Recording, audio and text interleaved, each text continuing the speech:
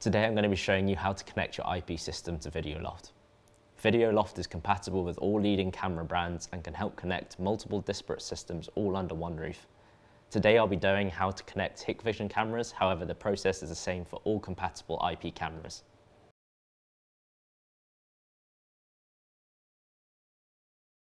In its simplest form, Videoloft records all of the footage to the cloud adapter, but connects all of your cameras to the cloud, allowing you to view all of your cameras from multiple locations from anywhere in the world from Videoloft's web-based video management system or mobile app.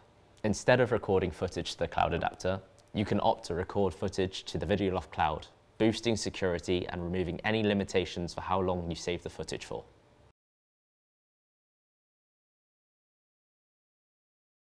All you need is Videoloft Cloud Adapter. The Mini supports 8 or 16 cameras and the rack-mounted Enterprise supports 32 or 64. You can connect as many cloud adapters as you would like to a single Videoloft account, meaning you can have as many locations or cameras as you want. Just connect the cloud adapter to the same local network as your CCTV system, and the rest of the installation can literally be done from anywhere else in the world in just a couple of minutes.